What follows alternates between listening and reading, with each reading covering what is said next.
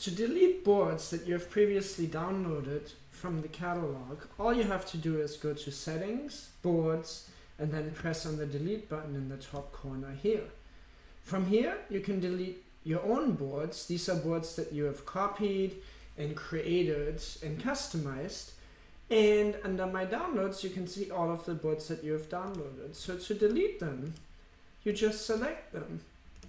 And this allows you to download one or multiple boards at the same time. All you have to do is confirm, and voila, you're done.